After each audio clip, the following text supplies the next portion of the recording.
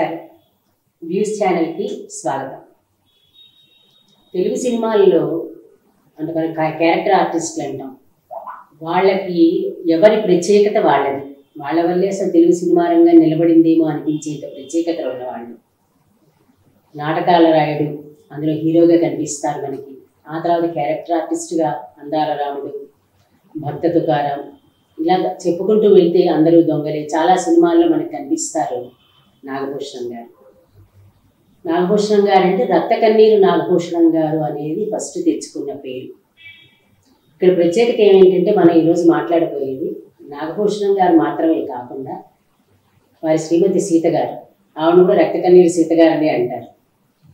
వాళ్ళిద్దరికీ సంబంధించిన విషయాలని వాళ్ళ అమ్మాయి, అల్లుడు ఇద్దరూ కూడా వాళ్ళకి తెలిసిన విషయాలతో పాటు ఇక్కడ వీళ్ళలో ఏంటంటే వాళ్ళ అమ్మాయి భువనేశ్వరి గారు వాళ్ళ అమ్మాయిగా మాత్రమే మనకి తెలుసు, కానీ వాళ్ళ అల్లుడు మీర్ గారు ఆయన ప్రత్యేకంగా మనకి దూరదర్శన్ చూసిన వాళ్ళకి బాగా గుర్తుంటుంది. ఆ రోజుల నుంచి కూడా కెమెరా ఎడిటింగ్ అనేది, ఇప్పుడు దర్శకత్వం చేయడం, ఇంకా చాలా చాలా డిపార్ట్మెంట్స్లో పనిచేస్తున్నారు. నాగభూషణం గారికి సీత గారికి సంబంధించిన విషయాలతో పాటు వాళ్ళ విషయాలను కూడా ఈరోజు మనం వైజయంతితో మధ్యలో వాళ్ళతోటి మాట్లాడదాం. ఇద్దరికి నమస్తే. నమస్తే. ఇద్దరిని చూస్తే అంటే నిజంగా చెప్పాలంటే ఆది దంపతుల్లా ఉన్నారు. చాలా సంతోషంగా ఉంది. ఫస్ట్ మీతోటే చెప్తానండి. అమ్మాయి ఎలాగో చెప్తారు అంటే మీది నాకు తెలిసినంత వరకు ప్రేమ వివాహం. ఇంకా అంటే ఇప్పుడు మరి ఆ మాట అనకూడదేమో, కానీ అప్పట్లో మీ ఇద్దరి ఇంటర్ రిలీజియస్ మ్యారేజ్ అన్నట్టుగా అనుకునేవారు. ఫస్ట్ మీ వివాహం నుంచి మొదలు పెట్టండి.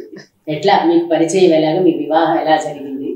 అంటే మా వివాహానికి మూల పురుషుడు ఎవరంటే మా బావమరిది సురేందర్ అని. తను నేను క్లాస్మేట్స్ స్కూల్లో. సో మెడ్రాస్లో అదే చెన్నైలో, అక్కడే ఎస్ఎస్ఎల్సి వరకు చదువుకున్నాను రామకృష్ణ మెయిన్ స్కూల్లో. సో అలాగా వీళ్ళ ఇంటికి నేను వెళ్ళటం, తను నేను ట్యూషన్స్కి వెళ్ళటం, నేను వాళ్ళ ఇంట్లో కూడా వాళ్ళ అబ్బాయిలాగానే మా అత్తగారు నన్ను వాళ్ళ అబ్బాయిలాగే చూసుకుని అలాగే పెరిగాను. అక్కడ పరిచయం తను నాకు. సో అలా పరిచయం కాస్త కొంచెం ఎదిగి కొంచెం పెద్ద అయిన తర్వాత ఏదో ప్రపోజ్ చేయాలనిపించింది. ఇంకెక్కడ అలా ఉండొచ్చు మా ఫ్యామిలీ ప్రభావం.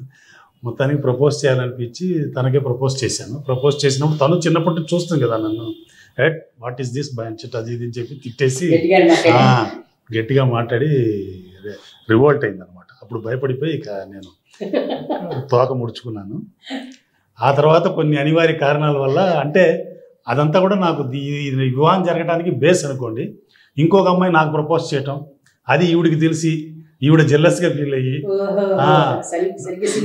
నువ్వేంటో మా అన్నయ్య ఫ్రెండ్ నువ్వు అలా వెళ్ళి అలా చెడిపోతావు నువ్వు దాని దగ్గర తిరిగి అది ఇది అని చెప్పి ఇక మళ్ళీ తన దారిలోకి తెచ్చుకొని ఇప్పుడు ఇలా జరగడానికి అది ఒక అదృష్టం అనమాట. సో ఆ విధంగా మా ఇద్దరికి వివాహం జరిగింది. 82లో అయిందమ్మా మాకు. 40 years. ఇప్పుడు మీరు చెప్పాలి. ఇప్పుడు ఆయన చెప్పినట్టుగా ఫస్ట్ మీరు చాలా బోల్డ్గా గట్టిగా తిరస్కరించారు. వద్దండానికి కారణం ఏంటంటే అండి, అంటే ఫస్ట్ ఎవరైనా చెప్పంగానే ఐ లవ్ యూ అనగానే యాక్సెప్ట్ చేసే అప్పటి జనరేషన్ ఏం చెప్పేది, పెరిగిన వాతావరణం. సో కొంచెం ఎలానే హెసిటేషన్ ఉంటుంది. ఎంత హెసిటేషన్ అంటే అండి, ఇప్పుడు సపోజ్ ఎవరిన మా అన్నయ్య ఫ్రెండ్స్ ఎవరిన హ్యాపీ బర్త్డే అంటే షేక్ హ్యాండ్ ఇచ్చేవాళ్ళం కాదు, దూరం నుంచి థ్యాంక్ యూ అనేవాళ్ళం. దానికే మెలికెళ్ళి తిరిగిపోయేవాళ్ళం.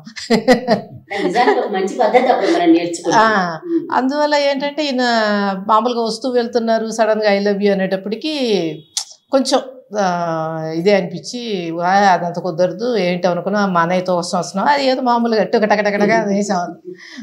ఎప్పుడైతే ఈయన మళ్ళీ వేరే వాళ్ళని చూస్తున్నారంటే అప్పటికి అర్థమైందనమాట ఈ బుర్రకి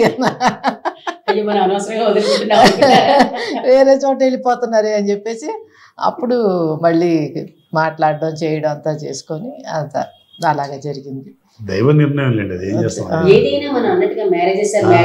దైవ నిర్ణయం అలా జరగాలని ఉండింది, అలా జరిగింది. అలా ఇంట్లో ఎలా ఒప్పించారు? ఇద్దరు పేరెంట్స్ యాక్సెప్ట్ చేశారా? అంటే మా ఇంట్లో మా ఫాదర్ చాలా ఫార్వర్డ్ అండి. ఆయన మా మదర్ కొంచెం ఆర్థడాక్స్. ఆవిడ ఫస్ట్ డైజెస్ట్ చేసుకోలేకపోయారు ఆవిడ. మా ఫాదర్ బాగానే ఇది అన్నారు. అటు సైడ్ నాకు ఆవిడ వాళ్ళ మదరు, మా అత్తగారు నాకు అమ్మలాగే, మరో అమ్మ ఆవిడ. సో ఆవిడ సైడ్ నాకేం ఇది లేదు పాపం. మా మామగారు నాగభూషణం గారు అయితే ఒకసారి పిలిపించి నన్ను ఇంటర్వ్యూ చేశారు. నేను మా అమ్మాయిని చేసుకున్నాట, నీకేముంది, నువ్వేం చేస్తావు, ఎలా కాపాడుతావు నా కూతుర్ని అని అడిగారు. నేను అడిగినట్టే అడిగారు ఆయన. అదే కెమెరామెన్గా ఏం సంపాదిస్తావా, నువ్వు ఎప్పుడు కెమెరామెన్ అవుతావు, ఎప్పుడు సంపాదిస్తావు అది ఇది అంటే అప్పుడు ఆయన ఏంటంటే నీకు కెమెరా నేను కొనిస్తానులే, నువ్వు దాన్ని పెట్టుకొని మా అమ్మాయిని పోషిస్తావు అని చెప్పి ఆయన హామీ ఇచ్చారు అనమాట. అప్పుడు అలాగా ఒప్పించి చేసుకున్నాం. మేము గొడవలు పడలేదు, పారిపోలేదు, ఎటువంటి ఇది లేదు. మెయిన్ ఏంటంటే మా ఇంట్లో అందరూ మా అమ్మగారు, తమ్ముడు గారు, శ్రీనిమావయ్య గారు అని చెప్పి ఆయనే మేము అసలు కన్సల్ట్ చేస్తాం. మా ఫ్యామిలీ మొత్తం అందరు మా ఫ్యామిలీలో మా అమ్మగారి సైడ్ ఎవరికి ఏది ఉన్నా కూడా, ఏ ఇష్యూస్ ఉన్నా, ఏ మంచి విషయం ఉన్నా మా మామయ్యని కన్సల్ట్ చేస్తాం. ఆయన సలహా మీద అన్నీ నడుస్తుంటాయి. సో ఆయనతోనే చెప్పారు మా అమ్మగారు ఇలాగా బూనా ఇలాగా చెప్తే మా మామయ్య గారు కూడా ఇంత మాట్లాడి మంచి పిల్లోడు, చాలా పద్ధతిగా పిల్లాడు. కాకపోతే మా నాన్నగారికి మటుకు కొంచెం లాస్ట్లో చెప్పాం, ముందే చెప్పలేదు. ఎందుకంటే మా అత్తగారు ఒప్పుకోలేదు, మా మామగారు ఒప్పుకున్నారు.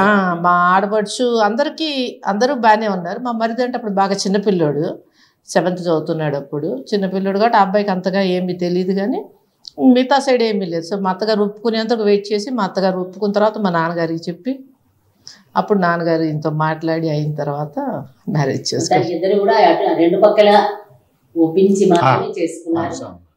అనవసరమైన ఇదేం చేసుకోలేదు.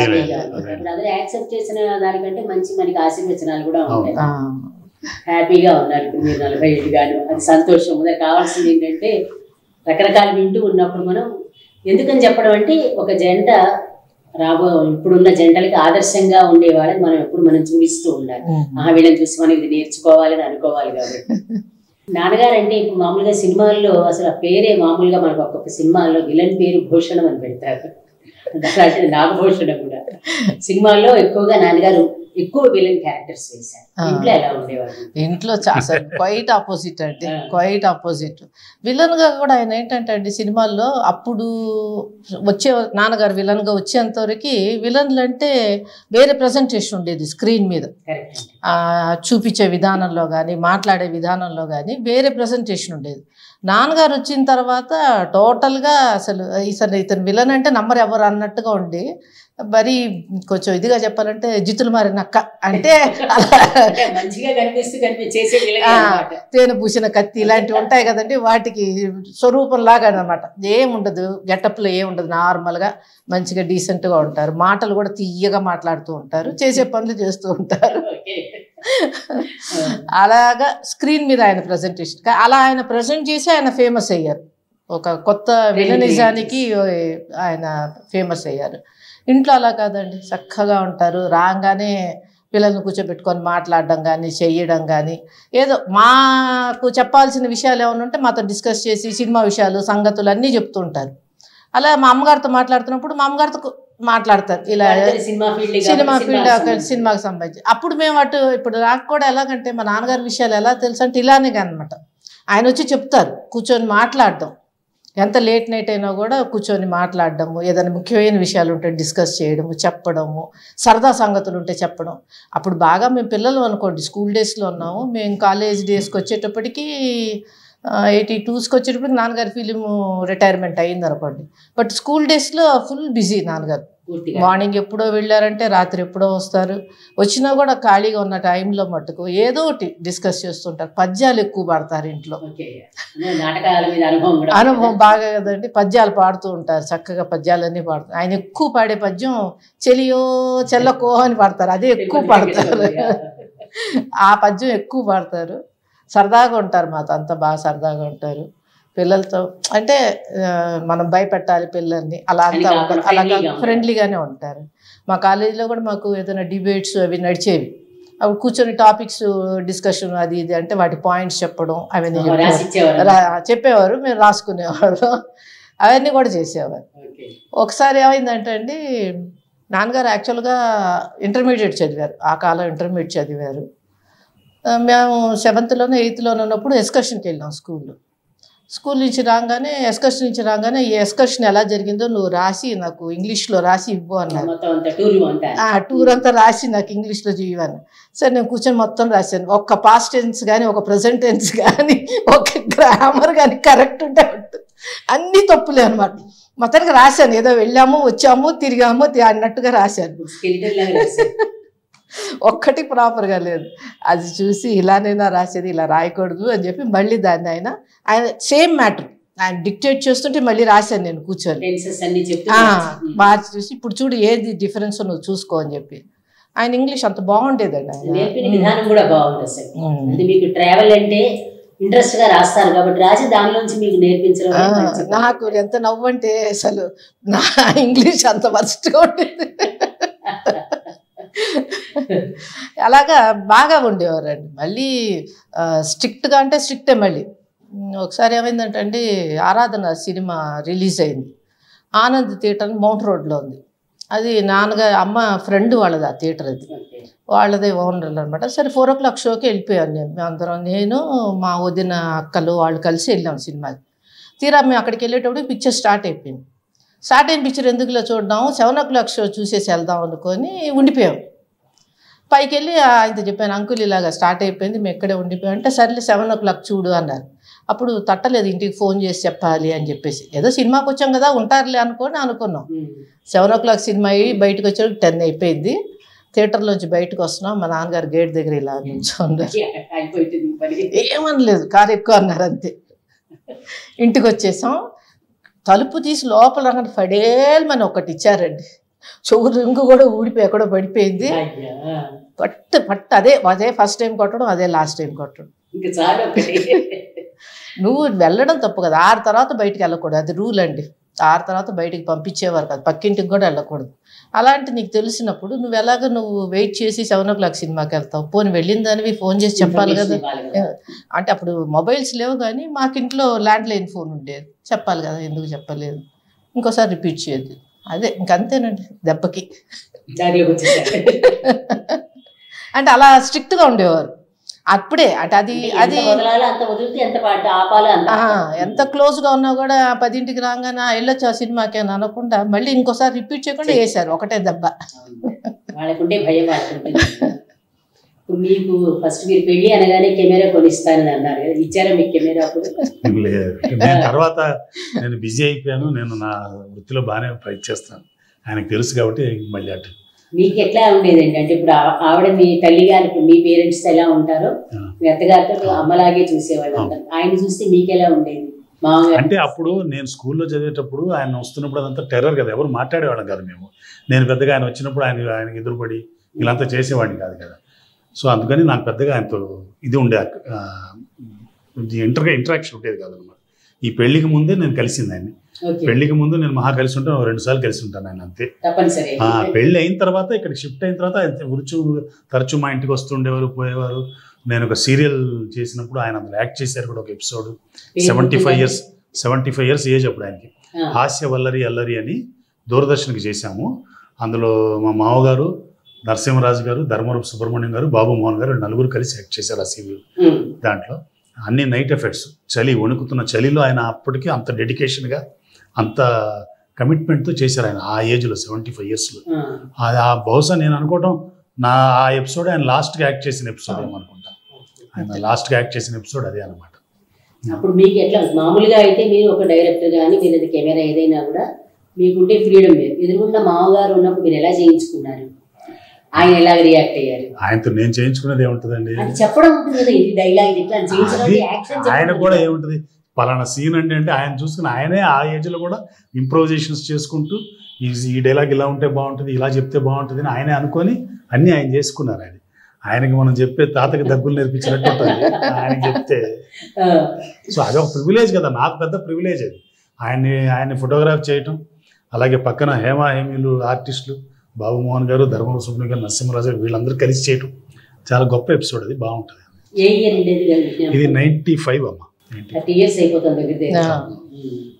అప్పుడు ఆ సీరియల్ మేము చేసినప్పుడు బాబు మోహన్ గారు ఫిలిమ్స్లో ఫుల్ బిజీగా ఉన్నారు. నాన్నగారి కోసమని ఆయన మార్నింగ్ ఫ్లైట్లో ఇక్కడికి వచ్చి షూటింగ్ చేసుకొని మళ్ళీ నైట్ వెళ్ళిపోయి మళ్ళీ వాళ్ళకి షూటింగ్ చేసుకొని మళ్ళీ నెక్స్ట్ డే ఈవినింగ్ మళ్ళీ వచ్చారు. అలా 3 రోజులు వచ్చారు. చెన్నైలో జరుగుతుంది. మా సారథి స్టూడియోలో నైట్ ఎఫెక్ట్స్, ఆయన పగలు అక్కడ చేసుకుని నైట్ ఇక్కడికి వచ్చి ఫ్లైట్లో ఈయన మీద గౌరవం బాబు మోహన్ గారు మళ్ళీ పొద్దునే వెళ్ళిపోయి అక్కడ చేసుకోవడం, మళ్ళీ రాత్రికి ఇక్కడ రావడం అట్లా చేశారు అన్నమాట. వాళ్ళ మీద గౌరవం, డెడికేషన్. మీకు మీ నాన్నగారి సినిమాలు చూస్తే కొన్ని నాటకాల రైడ్లో అయితే ఇంచుమించుగా హీరో, అవన్నీ పర్వాలేదు. ఇప్పుడు భక్తుడు కారా ఉంది, అందులో కొంచెం నెగిటివ్ పాత్ర, గమ్మత్తైన పాత్ర. అలాంటి పాత్రలు చూస్తే మీకు ఎట్లా అనిపించేది? నటన అని తెలిసినా కూడా నాన్న ఇలా చేస్తున్నారు, ఇలా చేస్తుంటే ఇంక బాగుండేది కాదు ఎప్పుడు అనిపించేదా? అనిపించేది అంటే ఇప్పుడు మేము అన్ని సినిమాలు చూసేవాళ్ళం అండి. అప్పుడు చెన్నైలో ఏంటంటే ప్రివ్యూస్ వేసేవారు.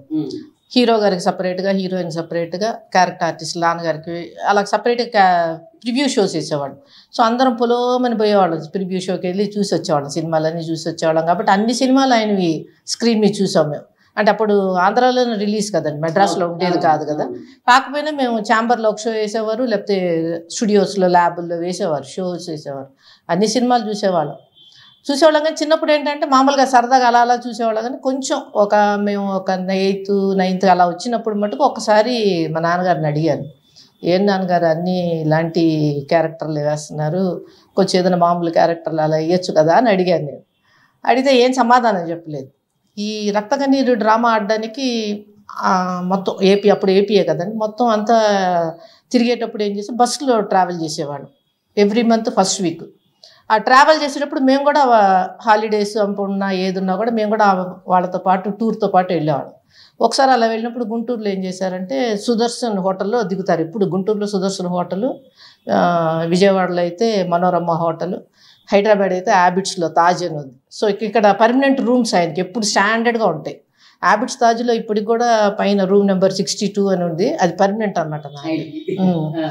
అలాగా గుంటూరులో సుదర్శన్ హోటల్లో దిగంగానే ఏం చేశారంటే దాన్ని ఆనుకొని సినిమా థియేటర్ ఉంది.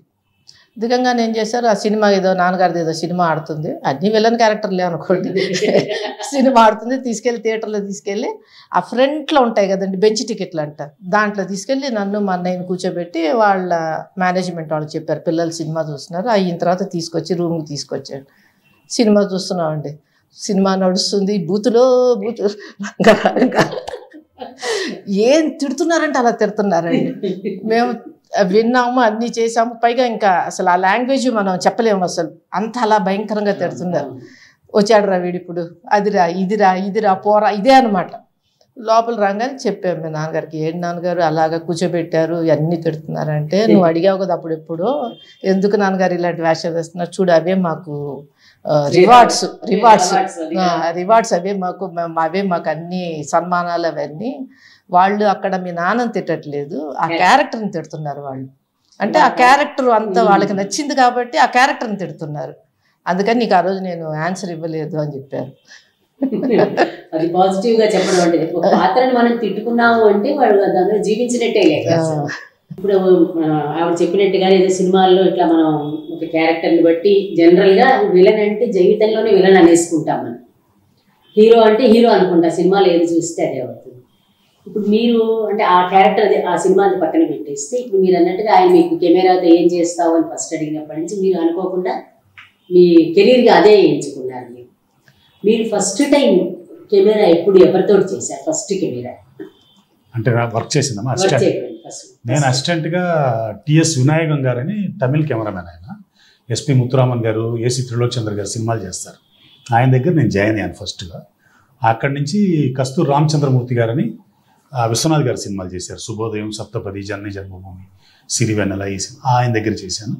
తర్వాత కేఎస్ ప్రసాద్ గారని పెద్ద కెమెరామెన్, ఆయన తిల్లాన మోహన్ అంబాల్ ఇలాంటి సినిమాలు పెద్ద పెద్ద సినిమాలు చేశారు, నేషనల్ అవార్డు కూడా వచ్చినాయి. వాళ్ళ దగ్గర నేను విద్య నేర్చుకున్నాను కెమెరామెన్గా. అసలు మీకు కెమెరా అనేది ఎందుకు ఇంట్రెస్ట్ వచ్చిందండి?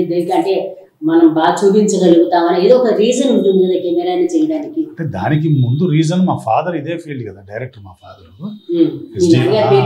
ఎస్డి లాల్ గారు. సో ఆయన చిన్నప్పటి నుంచి కూడా నన్ను ఇదే ఫీల్డ్లో పెట్టాలని ఆయనతో పాటు తిప్పుకున్నారు. సో నాకు పుట్టినప్పటి నుంచి కూడా మా నాన్నగారు కన్ఫామ్గా ఇదే ఫీల్డ్ అని నాకు తెలుసు, నేను ఎంచుకోవటం ఏం లేదు. సో ఫస్ట్ నన్ను ఎడిటింగ్ శాఖలో పెట్టారు ఆయన. ఎడిటింగ్ శాఖలో పెడితే ఎడిటింగ్ శాఖలో నేను అక్కడ ఒకటే రూమ్లో వర్క్ చేయటం అదంతా నాకు నచ్చలేదు. అప్పుడు యంగ్ కదా, బాగా నచ్చక నేను ఇలాగ ఫోటోగ్రఫీ నేర్చుకుంటాను అంటే ఫోటోగ్రఫీలో పెట్టారు. అప్పుడు డైరెక్షన్ నేర్చుకునే అంత తెలివితేటలు లేవు మనకి, అందుకని ఏదో టెక్నికల్గా నేర్చుకుందామని ఫోటోగ్రఫీ నేర్చుకున్నాను అనమాట.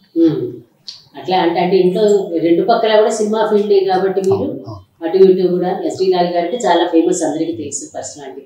తర్వాత ఇప్పుడు మీకు నాన్నగారిని పక్కన పెడితే అమ్మ కూడా ఫస్ట్ దేవదాస్ అప్పటి నుంచి మేము అంటే సావిత్రికి ఫ్రెండ్ గారు, ఇంకా ముందని గుణసుందరి కథలో చిత్రమైన పాటలో చేశారు. దానికంటే ముందు కూడా యోగి వేమనలో అమ్మకు అప్పుడు 11 ఏళ్ళు, 11 సంవత్సరాలప్పుడు యోగి వేమన్లో హీరోయిన్కి చెల్లెలు క్యారెక్టర్ అనమాట. ఆ కిటికీ దగ్గర కూర్చొని జామకాయలు తింటూ ఉంటారు, అక్క బాగా వచ్చాడు, అదే డైలాగ్. అదే ఒక అమ్మకి 10 ఏళ్ళప్పుడు స్టార్ట్ చేశారు అమ్మది. అది ఒక అమ్మకి 12 years వచ్చేందుకు ఆ సినిమా తీస్తున్నారు, ఏదో కారణాల వల్ల స్లోగా చేశారు. అది అమ్మ ఫస్ట్ పిక్చర్, యోగి వేమన్లో యాక్ట్ చేశారు అమ్మ. తర్వాత దేవదాసు, గుణసుందరి కథలో సోలో సాంగ్. నాను సింగారినే,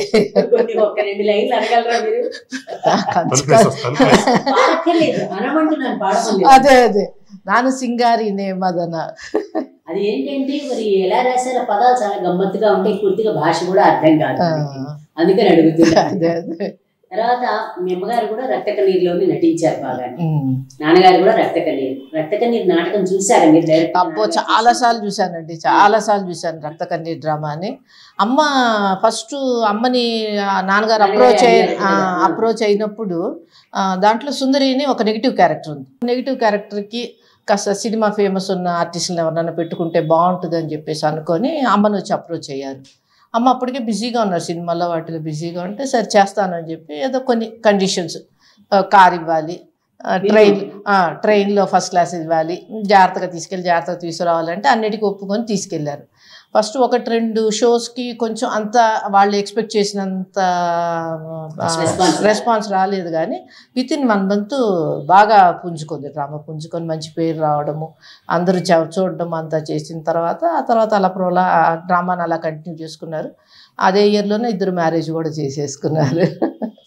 నాటకం చూస్తే ఎలా అనిపిస్తుంది? కొంచెం విషాదంగా ఉంటుంది కదా నాటకం. నాటకం ఏంటంటే అండి మంచి అన్ని ఆస్పెక్ట్స్ ఉంటాయి దాంట్లో. పైగా అప్పుడు నాకు విజన్ గుర్తుంది అంత, అంటే మేము చిన్నప్పుడు చూసినా కూడా నాకు అన్ని విజువల్స్ అన్నీ గుర్తున్నాయంటే. ఎలాగంటే ఎఫెక్ట్స్ చేసేవాళ్ళు, స్టేజ్ మీద ఎఫెక్ట్స్, ఫ్లైట్లో వస్తున్నట్టు, అక్కడి నుంచి ట్రైన్లో వస్తున్నట్టు ఊరికి, ఆ తర్వాత అవన్నీ దాన్ని ఏమంటారు, ప్రొజెక్షన్, బ్యాక్ ప్రొజెక్షన్ అంటారు, బ్యాక్ ప్రొజెక్షన్ పెట్టి చేసేవారు.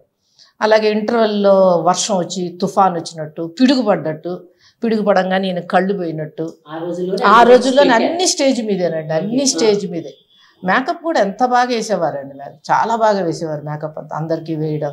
ఆ తర్వాత డైరెక్ట్ స్టేజ్ పైన కింద వాళ్ళు మ్యూజిక్ వాయిస్తూ ఉంటారు, డైరెక్ట్ పాటలు పాడుతుంటారు, కిందే ఉంటారు, అంత ఆర్కెస్ట్రా అంతా కిందే ఉంటుంది, వాళ్ళందరూ అక్కడ పాడుతుంటారు, వాళ్ళ దగ్గర కూర్చునేదాన్ని నేను.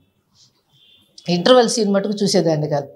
ఇంటర్వెల్ అవ్వంగానే నాన్నగారికి లెప్రసీ వచ్చిందని చెప్పి తెలియడం కోసం చెప్పి మొత్తం లైట్స్ అన్ని స్టేజ్ మీద లైట్స్ ఆఫ్ చేసి, నాన్నగారు ఒక చైర్లో అటు తిరిగి కూర్చొని ఉంటారు, స్టేజ్కి అటువైపు తిరిగి కూర్చొని ఉంటారు.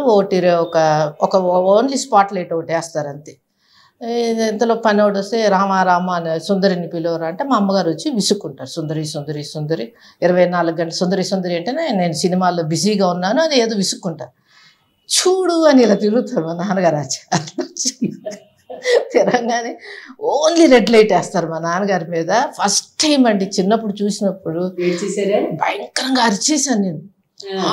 అరిచేసేసి అక్కడి నుంచి లేచి పరిగెత్తి గ్రీన్ రూమ్లోకి వెళ్ళిపోయి, నాన్నగారికి ఏదో అయిపోయింది అంటే మొత్తం ఇదంతా ఆ లెప్రసీ వచ్చిన వాళ్ళకి ఇదంతా పుండ్లు, దాంట్లోంచి ఏదో చీము గారుతున్నట్టు, నెత్తురు గారుతున్నట్టు, తలంతా పిచ్చి తల, ఆ తర్వాత చేతులు వేళ్ళు ఇలా ముడుచుకుపోయి వంగిపోయి, అసలు భయంకరం అనమాట. అసలు స్టేజ్ మీద అంత చూపించారంటేనే చాలా ఇదైపోయింది. గ్రీన్ రూమ్లోకి వెళ్ళి ఏడుస్తూ కూర్చున్నాను, నాన్నగారు ఏంటి అలా అయిపోయారు అని చెప్పి. అసలు అది మొత్తం అయిన తర్వాత నాన్నగారు వచ్చి మాట్లాడేంతవరకు నేను అక్కడే భయంగా ఉండిపోయాను. తర్వాత అమ్మ వచ్చి చెప్పి అంతా చేసి ఏం లేదు నువ్వేం భయపడకు, అది స్టేజ్ ప్లే అది ఇది. అప్పుడు పిల్లను కాబట్టి నాకు తెలియలేదు, కానీ తర్వాత పెద్ద అయిన తర్వాత అది స్టేజ్ ప్లే, ఆయన పర్ఫార్మెన్స్ అని తెలిసినా కూడా ఆ ఒక్క సీన్ చూసేదాన్ని కాదు, ఆ ఒక్క సీన్ చూసేదాన్ని కదా. ఒక్క సీన్ అప్పుడు లేచి లోపలికి వెళ్ళిపోయేదాన్ని. మళ్ళీ అయిపోయిన తర్వాత ఆ సీన్ అయిన తర్వాత వచ్చి కూర్చొని మొత్తం డ్రామా కూడా ఎప్పుడంటే రాత్రి 10:30 ఆ టైంకి మొదలెట్టేవారు. మైకులు ఉండేవండి, ఆ హ్యాంగింగ్ మైక్స్ అవన్నీ అన్ని సెటప్ అండి. మొత్తం సెటప్ మాకు బస్సులో నడిచేది. ఒక బస్సులో ఫుల్గా మొత్తం స్టేజ్కి కావాల్సిన ఎక్విప్మెంట్ అంతా ఉండేది.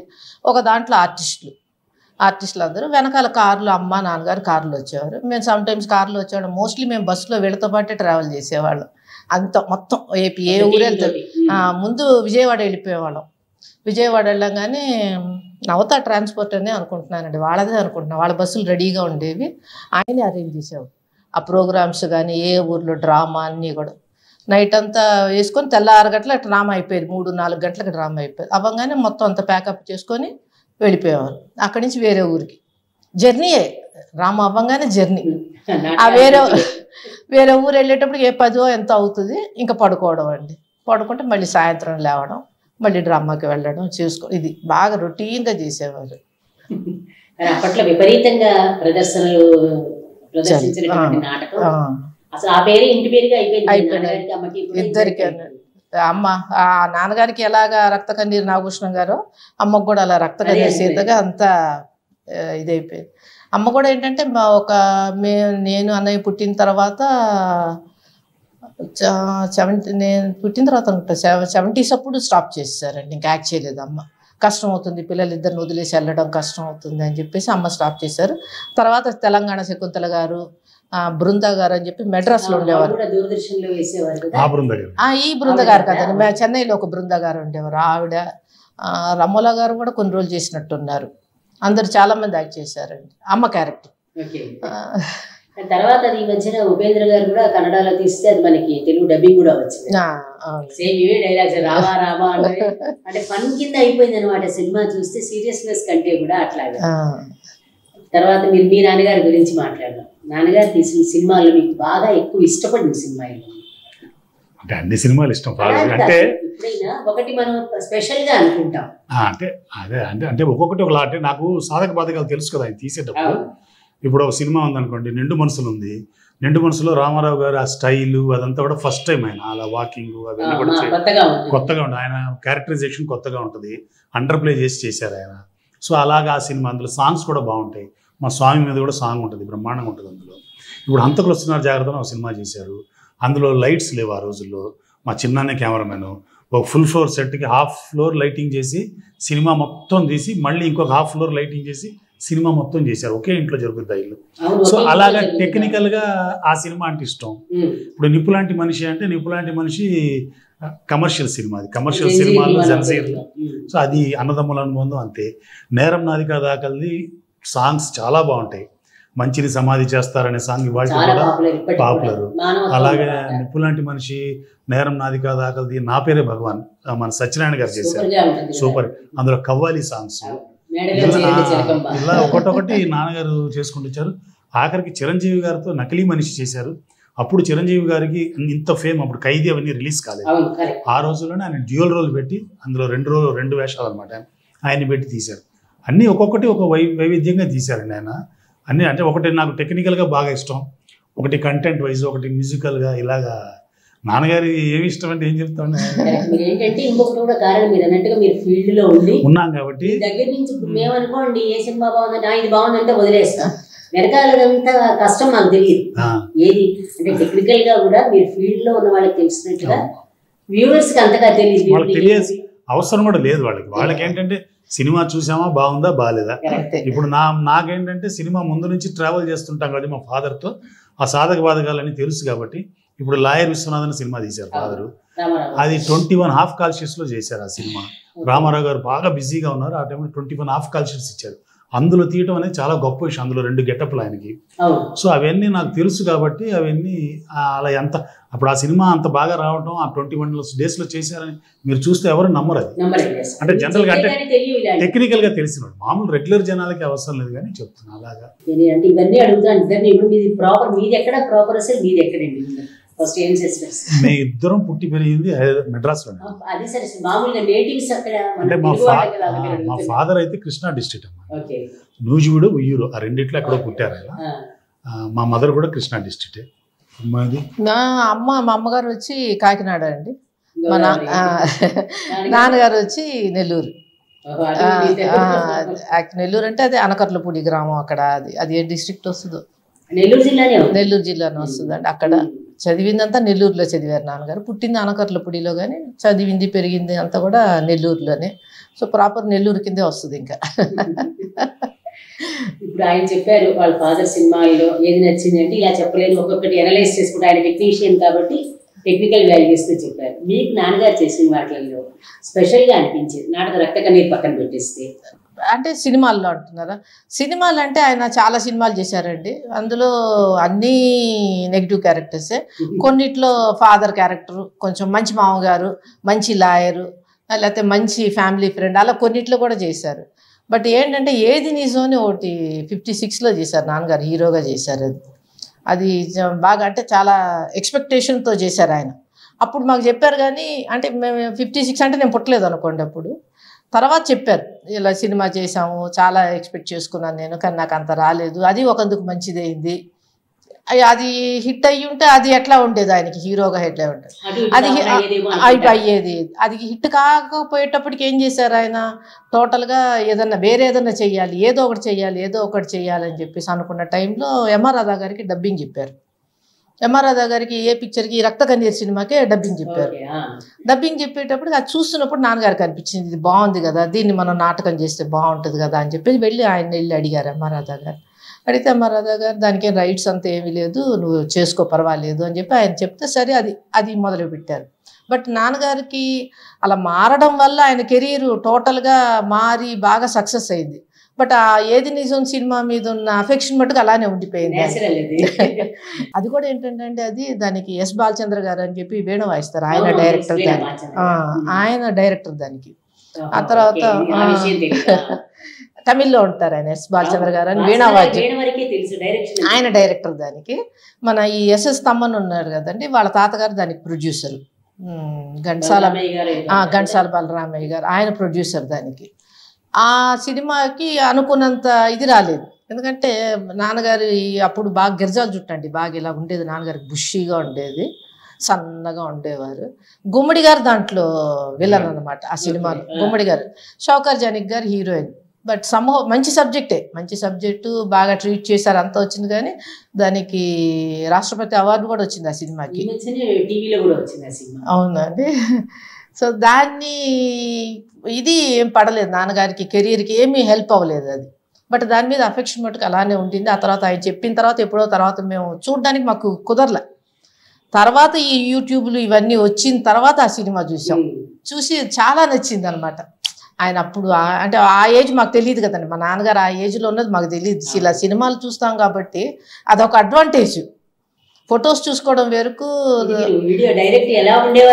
ఎలా ఉండేవారు, ఎలా పర్ఫామ్ చేస్తున్నారని చూడడం అనేది చాలా ఇదిగా ఉండింది. అది మనసులో అలానే అనుకున్నాం మేము. అలానే మేము ఓన్ ప్రొడక్షన్లో సీరియల్ చేసేటప్పుడు కూడా మా సీరియల్కి అదే పేరు పెట్టాం, ఏది నిజం. ఆ సినిమాల చిత్రం ఏంటంటే మీ నాన్నగారేమో హీరో, గుమ్మడి గారు విలన్. తరచుగా వేస్తున్నారు ఈ మధ్య ఈటీవీలో వస్తూనే అందుకని ఆ సినిమా కొంచెం బాగా ఇష్టంగా అనిపించేది నాకు. చూసుకున్నాం కదండి ఆ ఏజ్లో నాన్నగారు ఎలా ఉన్నారు, ఎలా పర్ఫామ్ చేశారు అని చెప్పేసి చూసుకుంటున్నాం కాబట్టి ఆ తర్వాత వేసినవన్నీ మేము చూసాం. ఈవెన్ ఇప్పుడు నేనంటే నేనేలో మదరు కొడుకు రెండు నాన్నగారే చేశారు. ముసలి అమ్మ, యంగు గెటప్. దాంట్లో సిఐడి నాన్నగారు, సిఐడి ఆఫీసర్, పేరు భూషణే అనమాట. అమ్మ క్యారెక్టర్ కూడా నాన్నగారే చేశారు. ముసలి గెటప్ వేసుకొని గరిట ఒకటి పట్టుకొని చేతిలో పెట్టి డొక్కలో పొడుస్తాను అంటారు. దానికి ఏం చేశారంటే మేకప్ వేసుకున్నారు. మేకప్ వేసుకొని షూటింగ్కి వెళ్ళేటప్పుడు ఏం చేశారంటే డ్రైవర్తో చెప్పాడు, నువ్వు ఎప్పుడే రాకు, నేను మెల్లగా నడుచుకుంటూ రోడ్ చివరి దాకా వెళ్తాను, ఎలా ఉంటుందో చూద్దాము అని మామూలుగా వేసుకొని మా స్ట్రీట్లో అలా రోడ్ చివరి దాకా నడుచుకుంటూ వెళ్ళారు. ఎవరు అంటే గుర్తుపెట్టారేమో తెలియదు కానీ ఎవరు ఎటువంటి రియాక్షన్స్ రాలే పక్కన జనాల దగ్గర నుంచి. అరే ఈయనేంటి రోడ్లోకి వచ్చాడని కూడా అనలేదంట ఎవరు. ముసలి గెటప్ కదా, అంటే అరే నాగభూషణ్ గారు ఎందుకు ఇలా రోడ్లోకి వచ్చారని ఎవరు అనలా. అలా నడుచుకుంటూ వెళ్ళిపోయారు రోడ్ చివరి దాకా. వెళ్ళిన తర్వాత కారు ఎక్కేసి వెళ్ళిపోయి సాయంత్రం వచ్చి చెప్పారు, ఇలా మార్నింగ్ నేను నడుచుకుంటూ వెళ్ళాను, ఎవరు ఏమీ అనలేదు. అంటే బాగానే పండినట్టే క్యారెక్టర్. గుర్తుపట్టలేదంటే చాలా పర్ఫెక్ట్ గా ఉంది. మీకు అంటే నాగభూషణ్ గారితో ఎక్కువ ఇంటరాక్షన్ లేదన్నారు పెళ్ళి అయిన తర్వాత. సినిమాలు మీరు కూడా చూస్తుంటారు, మీకు బాగా నచ్చిన సినిమా అని చెప్పండి. అంటే ఇక్కడ ప్రాబ్లం ఏంటంటే నా పుట్టి పెరిగినంతా మెడ్రాస్లో. సో ఆయన బాగా హైప్లో ఉండేటప్పుడు నేను చూసిన సినిమాలన్నీ తమిళ సినిమాలు, తెలుగు సినిమాలు చాలా తక్కువ చూసాను. సో అటు పెద్దగా నాకు ఎక్కువ తెలియదు. అయిపోయిన తర్వాత ఇప్పుడు అందాల రాముడు అవన్నీ చూస్తాం కదా, అందాల రాముడు బ్రహ్మాండంగా ఉంటుంది అలాగే. రాముళ్ళు అంతా కూడా సెక్రటరీ మీద ఆధారపడతారు, సెక్రటరీ బాపు గారు డైరెక్టర్ దానికి. అది ఇప్పుడు మీరు యాజ్ ఏ టెక్నీషియన్గా మీరు ఇంతమంది డైరెక్టర్స్ చూశారు, నాన్నగారిని పక్కన పెడితే మీకు ఏ డైరెక్టర్ది విజన్ బాగా నచ్చుతుందండి? అంటే ఆ రోజుల్లో నేను మీ మనసుకి ఎవరు నచ్చిన? నాకు ఈ ఫీల్డ్లో నాకు గురుమూర్తులు 3 ఉన్నారమ్మ నాకు. ఒకటి మా గురువు గారు కె రాఘవేంద్రరావు గారు, బాపు గారు, విశ్వనాథ్ గారు. వీళ్ళు 3 నాకు త్రిమూర్తులు అనమాట. నాకు నా ఫీల్డ్లో బ్రహ్మ విష్ణు మహేశ్వరులు అంటే వాళ్ళు 3 వాళ్ళని ఆదర్శంగా పెట్టుకుని నేను వర్క్ చేస్తాను. మీరు కూడా తీశారు కదా వెంకటేశ్వర స్వామి ఒకటి. అవును, శ్రీవారి సేవలు. మీరంటే యాక్చువల్గా అటు నుంచి ఉన్నప్పుడు అంటే ఓన్లీ కెమెరా టెక్నీషియన్గా అట్లా ఉంటూ ఎడిటింగ్లో ఉంటూ డైరెక్షన్లో ఫస్ట్ తీసింది ఏదండి మీ డైరెక్షన్లో? అంటే నేను కెమెరా సినిమా కాదంటే నేను కెమెరా చేస్తున్నప్పుడే నాకు నా ఇంట్రెస్ట్తో నేను ఆ సీన్స్ చదువుకోవటం, నేనైతే ఎలా తీస్తాను అనుకోవటం.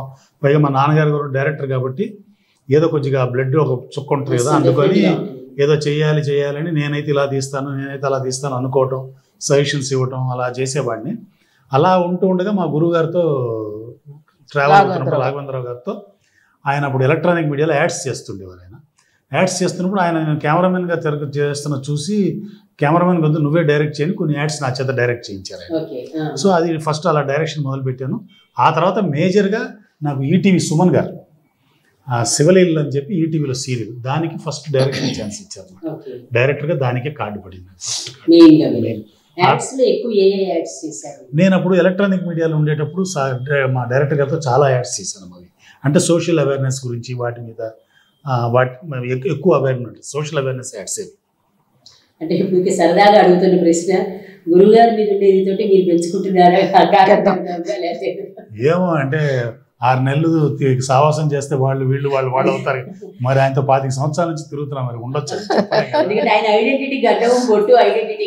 ఏదో వేషం ఒకటి ఐడెంటిటీ, కానీ ఆయన మేధస్సు, ఆయన దీంట్లో మనకి అసలు ఇసుకలేడు. ఇదే అడిగారు ఎవరు తెలివితేటలు వాళ్ళని.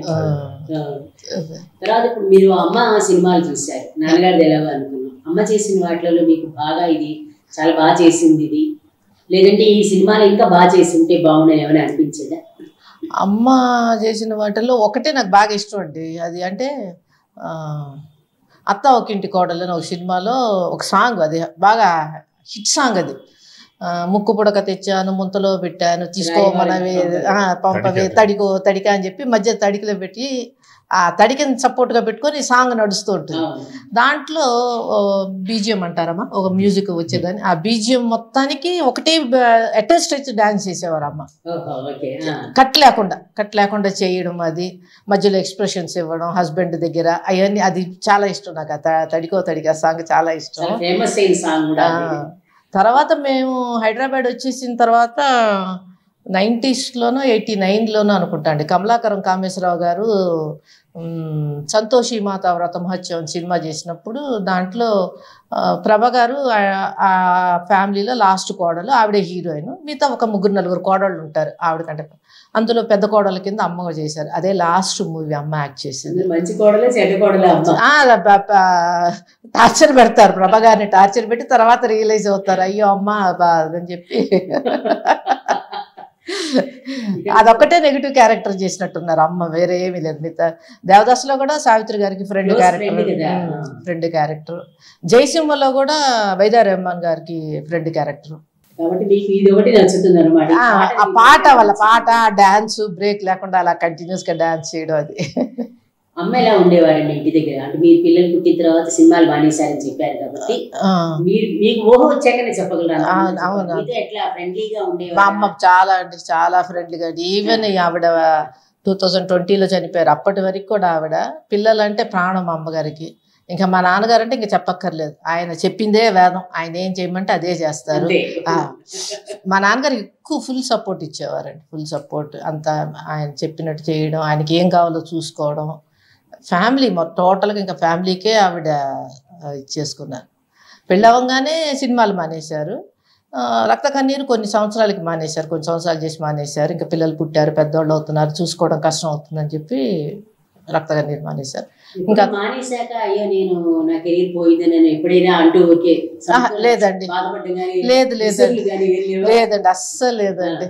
ఇంతకీ మేము ఉండేది మా స్ట్రీట్లో అందరం సినిమా వాళ్ళమే, మొత్తం మా స్ట్రీట్ మొత్తం సినిమా వాళ్ళమే.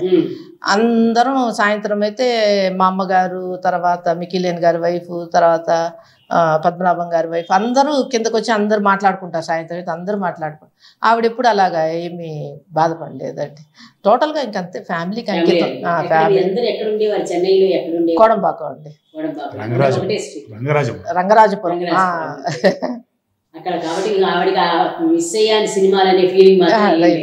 లేదండి, లేదు, రిగ్రెట్ అవ్వలేదు. నేను చేయలేకపోయానని ఏం రిగ్రెట్ అవ్వాలా. చక్కగా మా నాన్నగారికి సపోర్ట్ ఇచ్చారు, మమ్మల్ని బాగా చూసుకున్నారు, నన్ను మా అన్నయ్యని చదివించుకున్నారు. మంచి అనుభవం చెప్పండి, ఎందుకంటే ఆవిడ నాకు తల్లిలాగా అనే మాట మీరు ముందరే చెప్పారు. మీకు ఆవిడలో నచ్చిన లక్షణం ఏంటి? ఎందుకని మీకు ఆవిడంత తల్లిలా అనిపించారు? తల్లిలాగంటే నేను అక్కడ చిన్నప్పటి నుంచి వెళ్తున్నాను, నన్ను చూసి ఆవిడ ఆప్యాయత అవి మా అమ్మ దగ్గర ఎట్టా ఉంటాను అక్కడ అలాగే ఉండేవాడిని. అన్నం పెట్టడంలో కానివ్వండి, ఏదైనా. ఇప్పుడు తన విషయంలో కూడా ఆవిడ ఫుల్ సపోర్ట్ కదా, నాకు ఫుల్ సపోర్ట్ చేశారు. సో ఆవిడకి నేనంటే తెలిసి ఉండే కదా. ఇక్కడికి వచ్చిన తర్వాత కూడా ఆవిడ నేనంటే చాలా ఇష్టం ఆవిడకి. సో ఆ విధంగా అంటే ఆవిడ తల్లిలాగే చూసుకున్నాను నేను, ఆవిడ తల్లిలాగే అనుకున్నాను నేను. ఎందుకంటే నాకు ఫుల్ సపోర్ట్ చేసేవారు ఆవిడ నా సైడు. సో ఇప్పుడు తిను ఇలా రావటానికి అంత మొత్తానికి మెయిన్ ఆవిడ సపోర్టే కదా నాకు కారణం. అందుకోసం అది కాకుండా ఇంకేమైనా ఆవిడ స్పెషల్ క్వాలిటీ ఏమైనా కనిపించిందా మీకు? అంటే ప్రతి మనిషిలోని ఏదో ఒక ప్రత్యేకత ఉంటుంది. అంటే యాజ్ ఆర్టిస్ట్గా చాలా గ్రేట్ ఆవిడ. మేము ఈటీవీలో సీరియల్స్ చేస్తున్నప్పుడు కూడా ఆవిడ చేత యాక్ట్ చేయించాను కొన్ని. జీవన్ రాగంలో కూడా చేశారు కొన్ని సీరియల్స్లో. ఆర్టిస్ట్గా అసలు ఆ మెమరీ అవన్నీ చాలా గ్రేట్గా ఉండేవి. సో యాజ్ ఆర్టిస్ట్గా అడ్మైర్ చేశాను. అంటే మామూలు కెమెరామెన్ డైరెక్టర్గా చాలా అడ్మైర్ చేశాను. ఒక హ్యూమన్ బీయింగ్గా నాకు ఆవిడ గురించి తెలుసు. ఆవిడ చాలా హెల్పింగ్ నేచర్. ఆవిడ పైకి వచ్చిన తర్వాత ఎంతోమందిని వాళ్ళ రిలేషన్స్లోనూ వాళ్ళ దగ్గర వాళ్ళని ఎంతోమందిని తీసుకొచ్చి ఈ ఫీల్డ్లో పెట్టి, ఈ ఫీల్డ్లో వాళ్ళకు కూడా ఒక అవకాశాలు కల్పించి, ఇవాళ ఆవిడ తీసుకొచ్చి పెట్టిన వాళ్ళు ఎంతోమంది ఎన్నో కోట్ల రూపాయల ఆస్తులు సంపాదించుకొని నలుదిక్కులా ఉన్నారు మెడ్రాస్లో. సో అంటే అలా ఇప్పుడు ఎందుకు లేదు కానీ అంటే ఆవిడ తీసుకొచ్చి చాలామంది ఉన్నారు. సో అందులో ఇప్పుడు సొంతంలో తీసుకొచ్చారు, బయట వాళ్ళని కూడా తెచ్చి చేశారు, హెల్ప్ చేసేవారు, చాలా మందికి హెల్ప్ చేసేవారు. హెల్పింగ్ నేచర్ అండి బాగా, చాలా అందరికి. అంటే హెల్పింగ్ అంటే ఊరికినే ఏదో ఇలా కాదు, ఫైనాన్షియల్గా కూడా చాలా హెల్ప్ చేశారు, బాగా చూసుకున్నారు. ఇంకా బాగా చెప్పాలంటే మీ ఇద్దరు ఏదైనా దెబ్బలాడుకున్నాం అనుకోండి, నువ్వేదని ఉంటావులే బాబాయ్ ఏమని ఉండు, నువ్వేదని ఉంటావు బాబు ఏమని ఉండడులే అలా అనేసేవారు, కొట్టి పారేసేవారు. అసలు నన్ను అసలు చెప్పనిచ్చేవారు కాదు.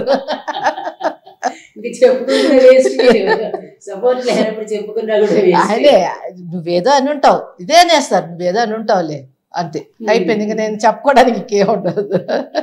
కొద్దిగా లాస్ట్ డేస్కి వచ్చినప్పుడు కొద్దిగా ఈ ఆధ్యాత్మిక పుస్తకాలు అవి ఇస్తుంటే అవన్నీ చదివి నన్ను గురువు గారు అని పిలిచేవారు. అంటే సరదాగానే కానీ ఆవిడ గురువుగారిని పిలిచేవారు అనమాట.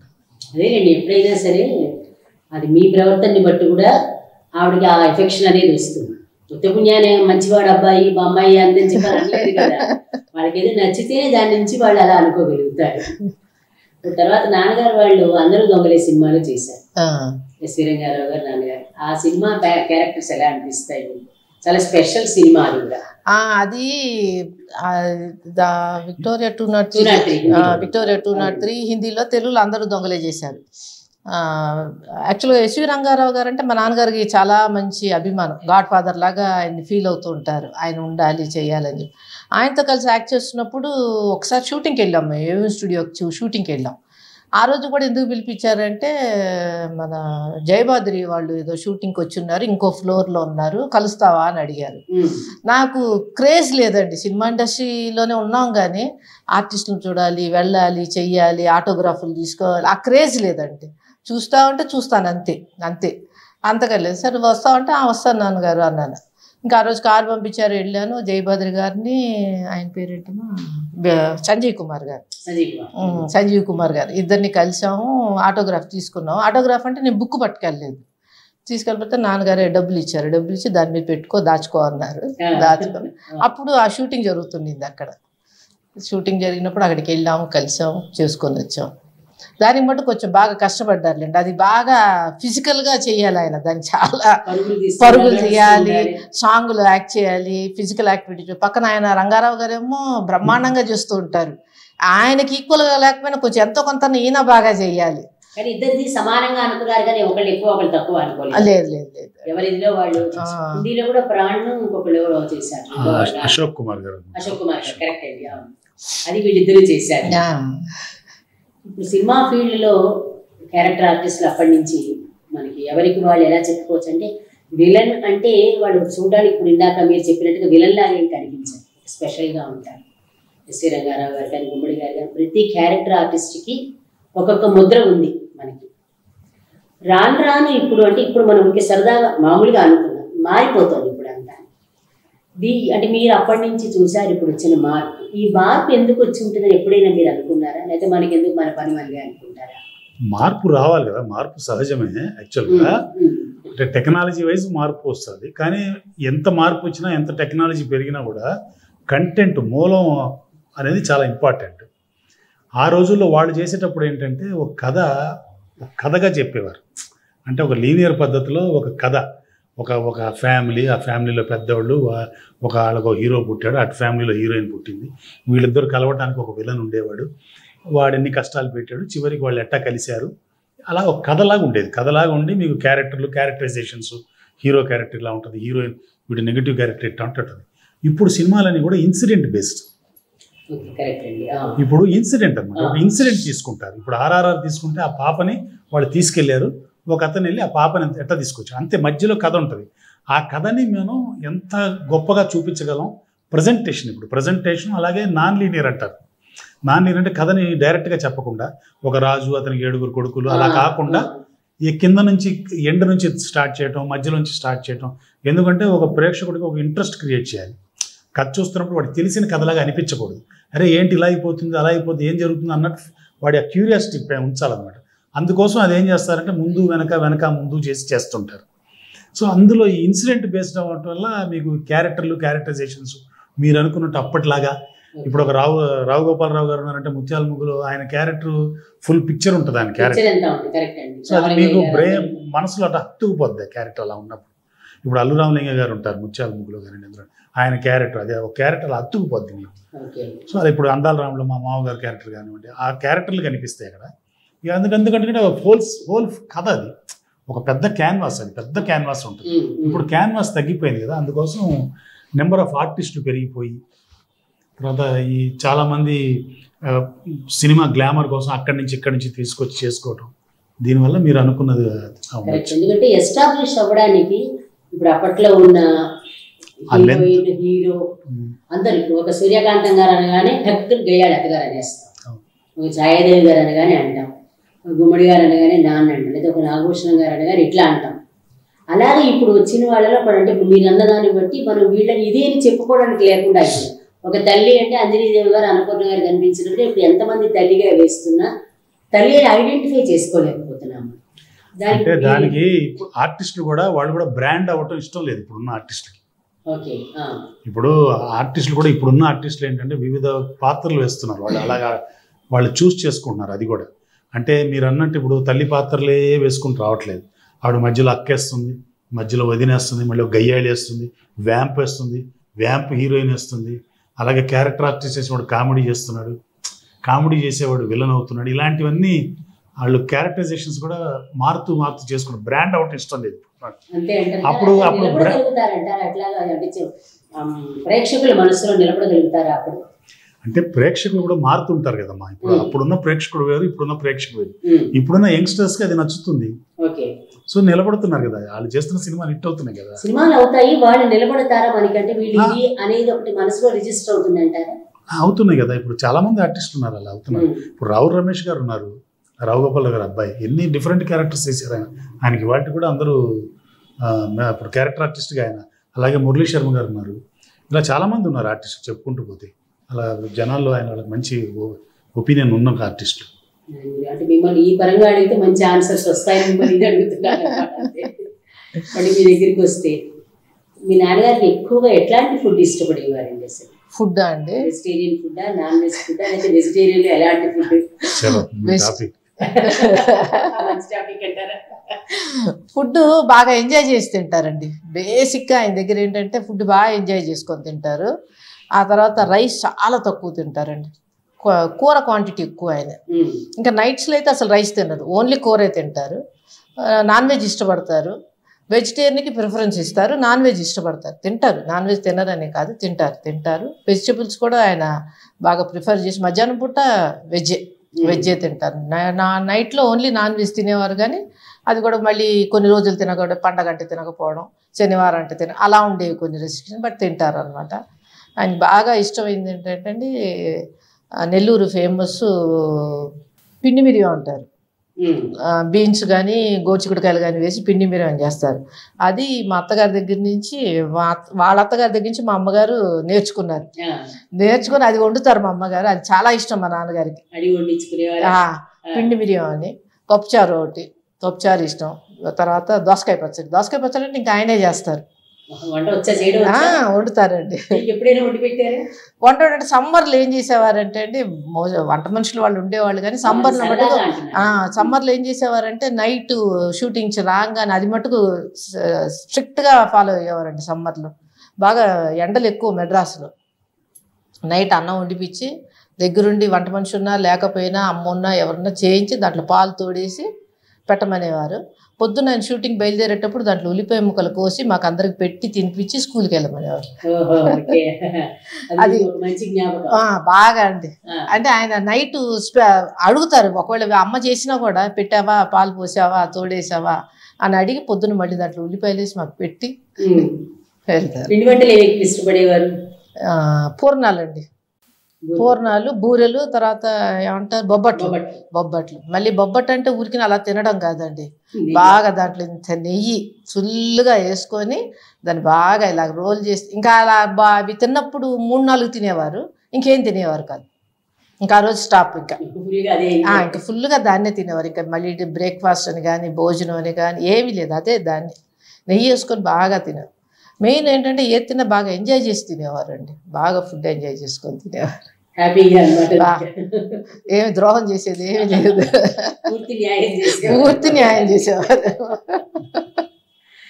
మీ నాన్నగారి విషయానికి వస్తే నాన్నగారి లైఫ్ స్టైల్ ఎట్లా ఉండేది?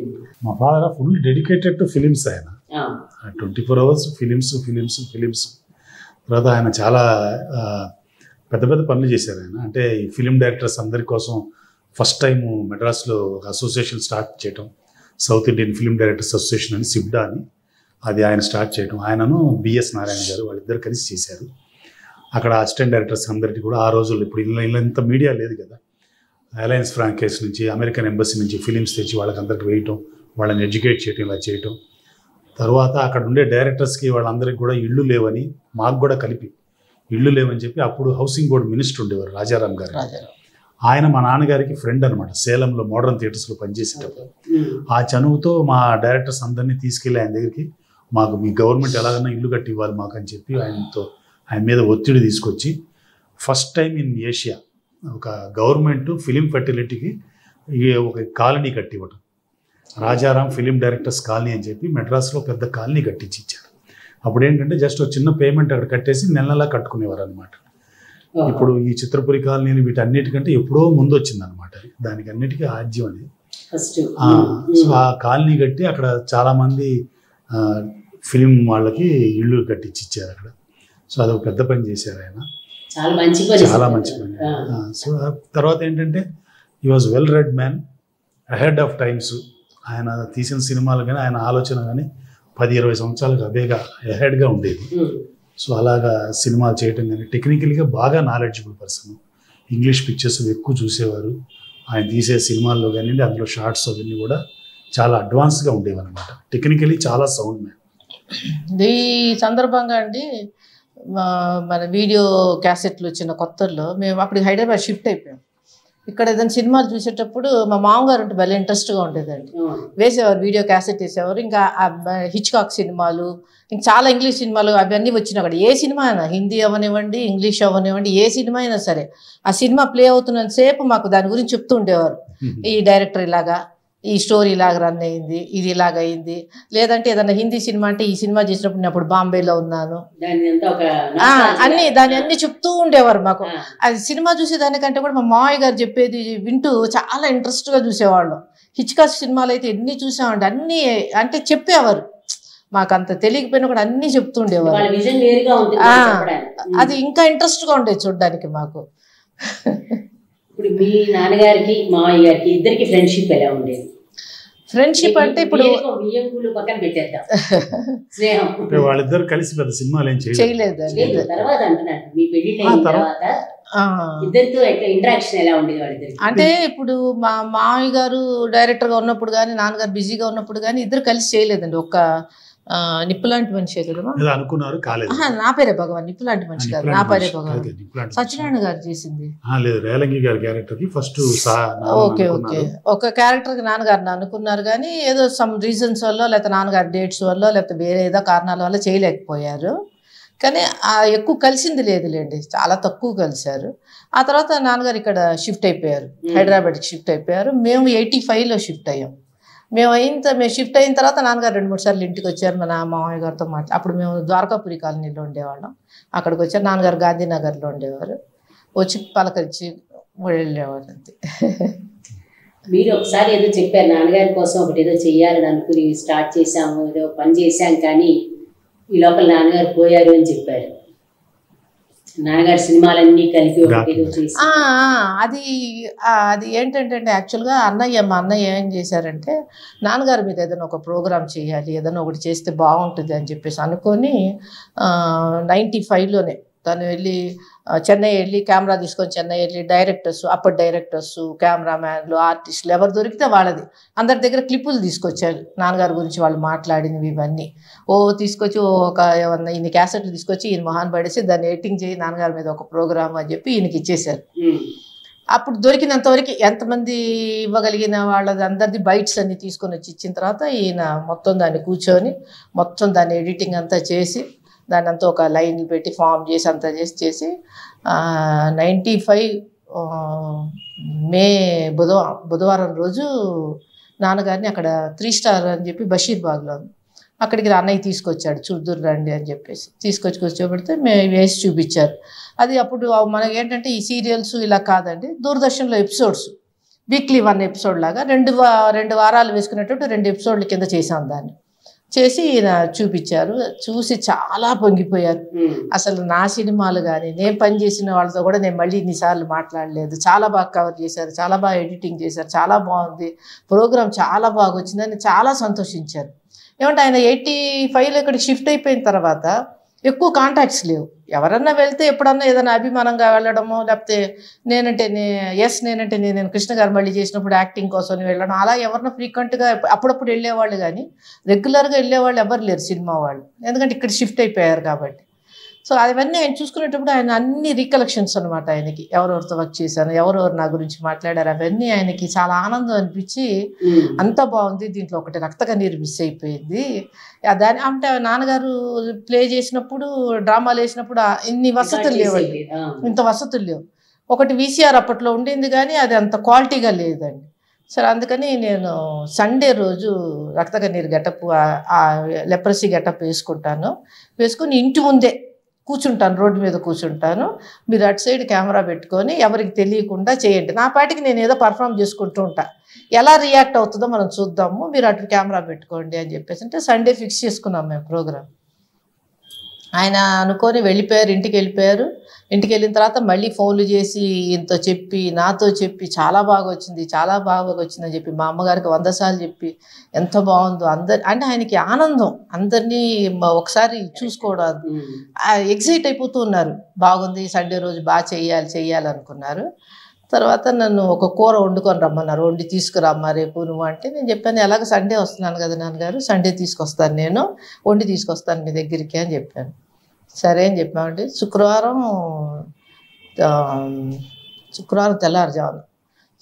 తెల్లవారుజామున 4:30కి అలాగా ప్రతాప్ రెడ్డి గారు నాన్నగారి ఫ్రెండ్ ఆయన ఫోన్ చేశారు, అమ్మ నాన్నకు అస్సలు బాగాలేదు, నువ్వు వెంటనే బయలుదేరా, నేను చూడాలంటున్నారు, అందరూ వచ్చేస్తే బాగుంటుంది ఇక్కడికి, నేను అందరికి ఫోన్లు చేశాను, నువ్వు కూడా రా అన్నారు. అనగానే మేము గబగబా లేచి, అప్పుడు మాకు స్కూటర్ ఉండేది, గబగబా స్కూటర్ వేసుకొని దొర్రని వెళ్తున్నాం.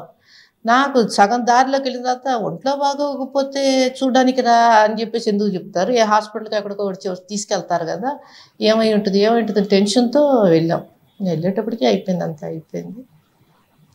ఇంకా అదే మిస్ అయ్యాము. కాకపోతే ఆయన మాకెక్కడ ఆనందం అంటే అవన్నీ చూసుకున్నారు ఆయన అంటే ఒకసారి దాన్ని ఏమంటారు, మలరం నేను ఇవ్వగలను అంటాం తమిళ్, మధుర స్మృతులు అనమాట. ఆయన ఆ ఏజ్లో ఆయనకి అప్పుడు 75 years, ఆయనకి కొంచెం దూరంగా ఉన్నారు, ఇండస్ట్రీకి దూరంగా ఉన్నారు. అవన్నీ గుర్తొచ్చేటప్పటికి ఆయన అట్లీస్ట్ ఆయన సంతృప్తిగానే ఉన్నారు అని చెప్పేసి ఒక మంచి పని చేసాము ఆయన చూపించి, ఆయన చూపించడం, ఆయన చూడడము చేసినందుకు ఆయన చూశారు ముఖ్యంగా. ఆయన చూసి సంతోషించారు, బాగా సంతోషించారు, బాగా వచ్చిందని చెప్పేసి అనుకున్నారు. తర్వాత దాన్ని ఇమీడియట్గా దూరదర్శన్లో వెంటనే ఎపిసోడ్స్ వేసేసారు. దాన్ని చూసారా, ఇప్పుడు అదేదో జరిగి మేము ఆయనకి చూపించలేక తర్వాత ఎప్పుడో టెలికాస్ట్ అయ్యి అందరు చూసే కంటే ఆయన చూశారన్నది చాలా పెద్ద తృప్తినిచ్చింది. అది ఇప్పుడు మనకి ప్రతి వాళ్ళు చెప్పేది కూడా సినిమా పరిశ్రమలో మీ నాన్నగారు ఇంత చేశారని మీరు కూడా చెప్పారు, ఇలా హౌసింగ్ సొసైటీ అంతా. ఎంత చేసినా వాళ్ళు కొంచెం అంటే కొంతకాలం భూమిలో ఉంటారు ప్రతి వాళ్ళు, తర్వాత కనుమరుగవుతూ ఉంటారు సహజంగా వచ్చే. తర్వాత ఇంత కష్టపడిన వాళ్ళు కూడా మరిచిపోతారు అనేది ఒక మాట వస్తుంది. అట్లాంటివి మీరు కూడా ఫేస్ చేశారు. అంటే ఇప్పుడు మా నాన్నగారు అక్కడ స్టార్ట్ చేసిన south Indian film directors association ఉంది. అసోసియేషన్ ఇక్కడ షిఫ్ట్ అయ్యారు. షిఫ్ట్ అయినప్పుడు సరే మా నాన్నగారిని గుర్తుపెట్టుకోవటము, ఆయన ఏదైనా చెప్పటము, దాని గురించి చేయడం అలా లేకుండా అప్పుడు ఫేమ్లో ఉండే వాళ్ళని బాగా హైలైట్ చేసి చెప్పటం, ఇప్పుడు ఏదైనా క్యాలెండర్లు వేసినా వాళ్ళ ఫోటోలు వేసుకోవడం, ఇవన్నీ చెప్తున్నప్పుడు నాకు కొంచెం బాధ వేసేది. అంటే మా నాన్నగారికి ఒరిగేది ఏం లేదు, ఆయన చేసేది ఒకటి ఉంటే బాగుండేది అనిపించేది. తర్వాత నేను సరిగ్గా ఇప్పుడు అవన్నీ పార్ట్ ఆఫ్ లైఫ్, అది చేయలేము. ఇప్పుడు ఏదైతే అసోసియేషన్ ఉందో వాళ్ళేమో ఇప్పుడు ఫామ్లో ఉన్న వాళ్ళని మెప్పు కోసం వాళ్ళు ఏదో చేస్తారు. ఇప్పుడు మా నాన్నగారు ఫోటో చేయటం కానీ, బిఎస్ నారాయణ గారి ఫోటో ఫౌండర్స్ వాళ్ళు ఇంత పెద్ద కాలనీ కట్టించి ఇచ్చారు. ఇండియాలోనే first, ఏషియాలోనే first time government కట్టివ్వటం. So అలా చేసినప్పుడు గుర్తుపెట్టుకొని మా నాన్నగారు ఇక్కడ ఉన్నప్పుడు ఎప్పుడన్నా ఒక సన్మానము, ఒక దండేసి ఉన్నా ఆయన హ్యాపీగా ఫీల్ అయ్యేవారు కదా. ఇప్పుడు మా మామగారు ఎట్టయితే హ్యాపీగా ఫీల్ అయ్యారు, మా నాన్నగారు కూడా హ్యాపీగా ఫీల్ అయ్యేవారు. సరే, అవన్నీ పార్ట్ ఆఫ్ లైఫ్ అనుకో.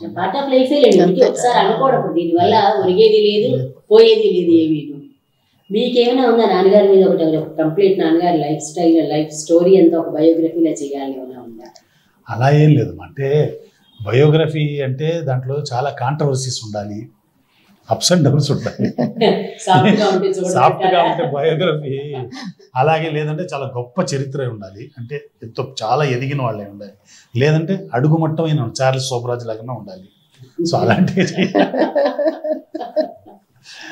అలాంటి చరిత్ర కాదు కదా. నాన్నగారు ఎంత గొప్పవారని నాకు తెలుసు, ఆయన ఫీల్డ్కి ఏమేం చేశారో తెలుసు, ఆయనకి ఇండస్ట్రీ అంటే ఎంత గౌరవం, ఎలా చేశారు, ఏం చేశారని అన్నీ నాకు తెలుసు. అలాగే నేను చేయలేదు, కానీ ఆయన మీద కొన్ని చిన్న డాక్యుమెంటరీ 10 minutes 15 minutes అట్లాంటివి దూరదర్శన్లో వచ్చింది, జీలో ఉన్నప్పుడు జీ తెలుగులో వచ్చింది.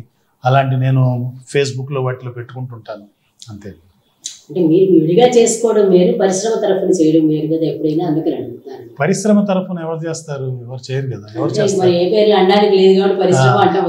ఇప్పుడు మా నాన్నగారు దేహం వదిలేసిన తర్వాత ఆయన మీద డాక్యుమెంటరీ చేయడానికి ఎన్టీ రామారావు గారికి మా నాన్నగారికి ఎన్టీ రామారావు గారు అంటే దేవుడు.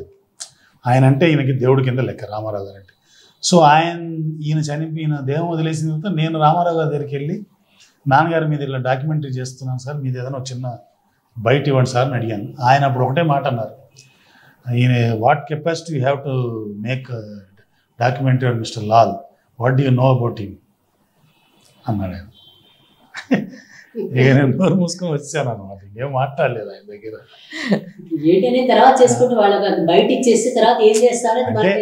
ఏమండి నువ్వు ఏం చేయగలవు ఆయన గురించి, ఆయన చాలా గొప్పోడు నా దృష్టిలో.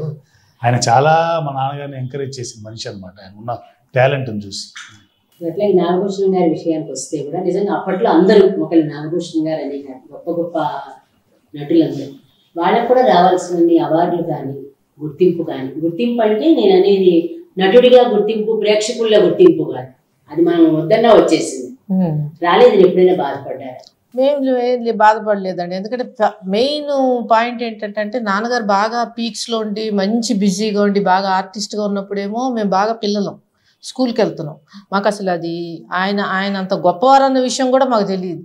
మేము కొంచెం పెద్దోళ్ళు అయిపోయి నలుగురు నాగభూషణం గారు అమ్మాయి అది ఇది అని చెప్పి మాట్లాడుతున్నప్పుడు అమ్మో మా ఫాదర్ అంత గ్రేట్ అని అలా అలాగా ఫీల్ అయ్యాం. కానీ నాన్నగారు ఉన్నప్పుడు కానీ ఆయన ఫేమ్లో ఉన్నప్పుడు మాకు ఆయన గొప్పతనం తెలియదు, ఆయన వైభవం.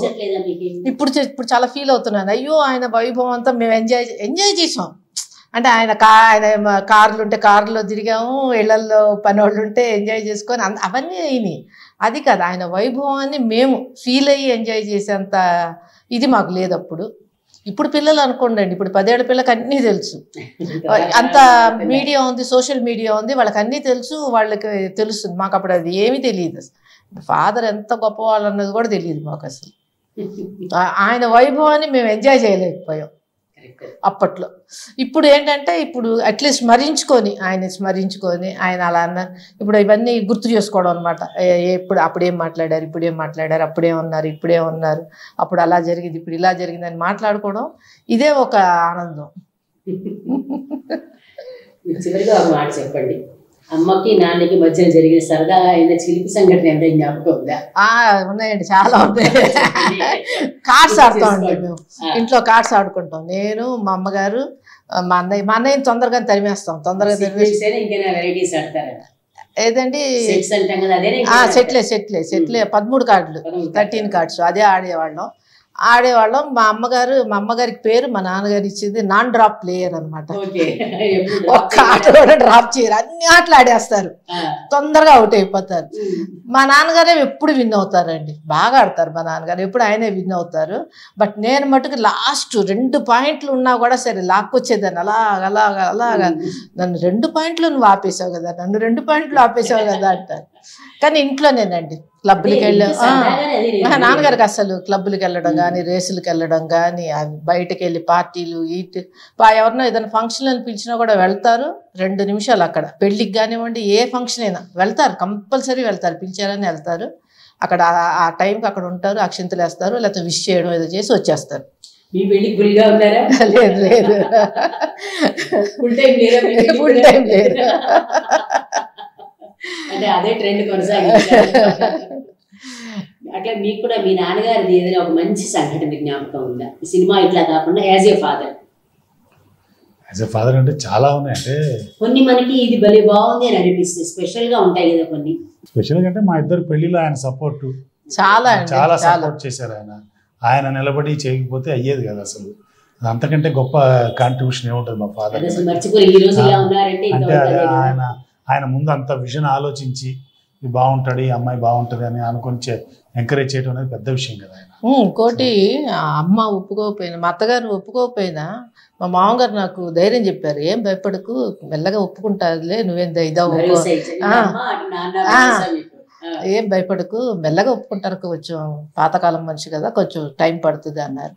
అలానే పెళ్ళప్పుడు కూడా అండి ఎక్కువ మంది రిలేటివ్స్ని ఎవరిని పిలవలేదు, ఇండస్ట్రీలో కూడా ఎక్కువ మంది, ఎందుకంటే రిలేటివ్స్ ఎక్కువ మంది వచ్చిన దగ్గర నుంచి తలా ఒక మాట మాట్లాడతారు. ఇటు మా సైడ్ నుంచి వచ్చినా అటు వాళ్ళ సైడ్ నుంచి వచ్చినా ఏదో ఒక మాటలు వస్తాయి, అనవసరంగా గొడవలు ఇవని చెప్పి చాలా క్లోజ్ అనుకున్న రిలేటివ్స్ మట్టుకే పిలిచాము. అలాగే ఇండస్ట్రీలో కూడా చాలా తక్కువ మందిని చేసాము, రిసెప్షన్ పెట్టుకున్నాం పాముగుర హోటల్లో, ఫినిష్ చేసాం. అదన్నీ మా మామగారి ప్లానింగే. ఆయన ఎందుకంటే ఎక్కువ మంది పిలిచినంత మాత్రాన మనకు వచ్చి వాళ్ళు అనవసరంగా ఈ ఫ్యామిలీ మెంబర్స్ వచ్చి ఇలా వద్దు, అలా చేసుకుందాం, ఇలా కాదు, అలా కాదు, అదేంటి అది ఇవ్వలేదా, ఇవన్నీ వస్తాయండి. ఎందుకు ఆ గొడవలన్నీ ఏమొద్దు, సింపుల్గా చేసేసుకుందాం. ప్రధానం మీ ఇద్దరు ఉండడం, మీ మనుషులు కలవడం, ఎవరు వచ్చినా రాకపోయినా ప్రధానం అదే కదా. మీకు అభ్యంతరం లేకపోతే, అభ్యంతరం ఉంటే మీకు ఇటు పక్కన అంటే మీరు పుట్టింది వేరు, మీరు ఇప్పుడు పూర్తిగా మారిపోయింది మీరు, ఎట్లా మీకు ఎలా మార్పు వచ్చింది? పూర్తిగా వెంకటేశ్వర స్వామి మీద ఎక్కువగా మీరు పోస్టులు పెట్టడం కానీ మాట్లాడడం కానీ అట్లా ఎలా ఎప్పుడు టర్న్ అయింది మీకు అంత ఆలోచన? టర్న్ అవుట్ ఏం లేదు, బిగినింగ్ డేస్ నుంచి కూడా మా నాన్నగారు వాళ్ళు కూడా ఈ సనాతన ధర్మంలో ఎక్కువగా ఫాలో అవుతూ స్వామి కళ్యాణాలు చేయించడం. ఆ రోజుల్లో ఫిలిమ్స్ నాన్నగారు ఫిలిమ్స్ చేసినప్పుడు కూడా ఫస్ట్ రీల్స్ ఎప్పుడు తిరుపతికి తీసుకెళ్ళి స్వామి పాదాల దగ్గర పెట్టి తెచ్చేవారు వాళ్ళు. ఆ రోజుల్లో కూడా అలా కళ్యాణాలు అవి చేయించేవారు, అన్నీ చేసేవారు. నేను చదువుకున్నదంతా కూడా నాకు ఈ ఫ్రెండ్స్, నేను వృత్తిలోకి వచ్చిన తర్వాత కూడా ఎక్కువగా మైథలాజికల్స్ చేయటం, నేను మైథలాజికల్స్ ఎక్కువ చేయటం వల్ల దాన్ని ఎక్కువగా స్టడీ చేయాల్సిన నాకు పని పడింది.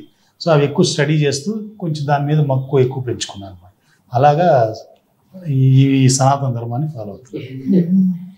లాస్ట్గా మీ ఇద్దరు కూడా నాన్నగారు అంటే నాన్నని అమ్మని ఒక ముక్కలో మీరు చెప్పండి, అలాగే మీ నాన్నగారి గురించి కూడా మీరు ఒక ముక్కలో చెప్పండి. అంటే ఏదో ఒకటి మనకి నాన్న అనేది మన మనసులో ఇలా రిజిస్టర్ అవుతుంది. అంటే నాకు మా నాన్న అంటే మూల పురుషుడు, గాడ్ అంటే భగవంతుడు సమానం. సో ఆయన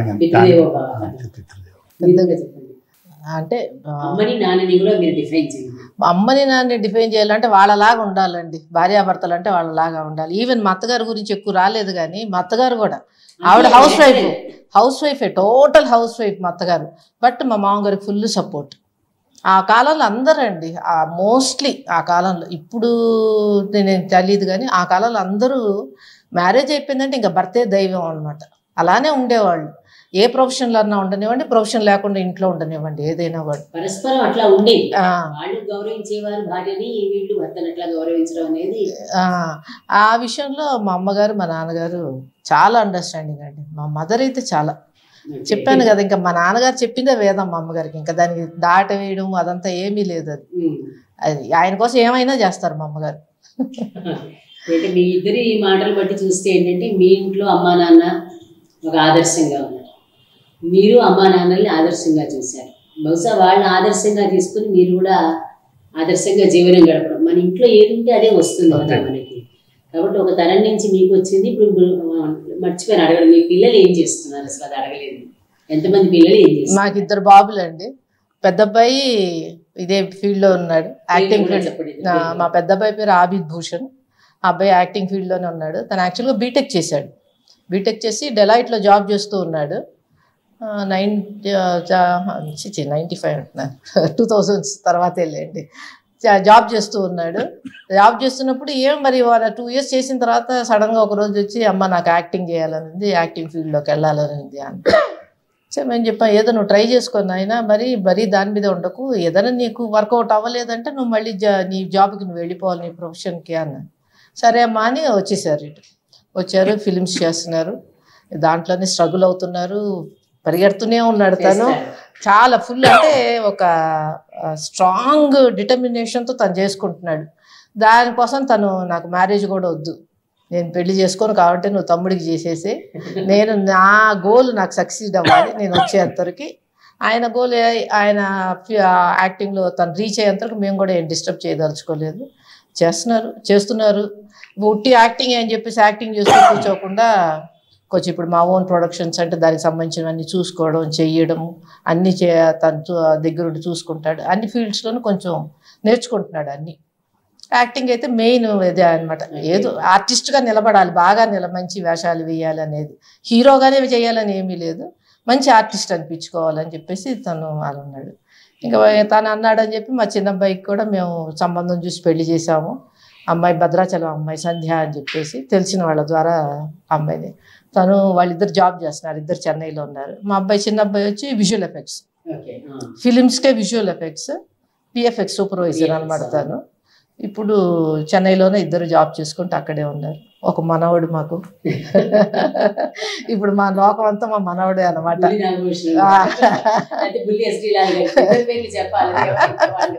ఇద్దరు కూడా సినిమా దిగ్గజాల పిల్లలే. ఎస్టీ రాల్ గారి అబ్బాయి మీర్ గారు, నాగభూషణం సీతమ్మ గారి అమ్మాయి భువనేశ్వరి గారు. అంటే వాళ్ళ పిల్లలుగానే కాకుండా ముఖ్యంగా మనం నేర్చుకోవాల్సింది, వాళ్ళిద్దరూ 40 ఏళ్ళుగా ఆదర్శవంతమైన జీవితం గడుపుతున్నారు. అందుకు కారణం ఇద్దరి తరఫున పేరెంట్సే ఆదర్శం అని చెప్తున్నారు వాళ్ళకి. ఎప్పుడైనా మనం అంటే సినిమా వాళ్ళు అంటే ఒక దురభిప్రాయంతో ఉంటాము, కానీ ఒకసారి వాళ్ళ పిల్లలతో మాట్లాడితే సినిమా వాళ్ళు అంటే ఎట్లా ఉంటారు అనే విషయం కరెక్ట్గా తెలుస్తుంది మనకి. బయట వాళ్ళు చెప్పే గాసిప్స్ కానీ అవన్నీ మనకి వినడం వదిలేయాలి, కానీ వాళ్ళ స్వభావం ఏంటి, ఎట్లా ఉండేవారు అనేది వీళ్ళిద్దరి ద్వారా మన నాగభూషణం గారి గురించి, సీతమ్మ గారి గురించి, ఎస్టీ రాల్ గారి గురించి, వాళ్ళు ఎంతెంత మంచి పనులు చేశారో వాళ్ళ మాటల ద్వారా విన్నాం. అందుకని ఒక మనిషితో మాట్లాడినప్పుడు కానీ, ఒకళ్ళు మాట్లాడినప్పుడు వాళ్ళ మాటలు విన్నప్పుడు కానీ, వాళ్ళ నుంచి మనం నేర్చుకోవాల్సింది అటువంటి ఆదర్శవంతమైన జీవితం గడపాలనేది ప్రధానంగా నేర్చుకోవాలి మనం. ఇది ఈరోజు వైజయంతితో మాటామంతి కార్యక్రమం. నమస్తే అండి. నమస్తే అండి.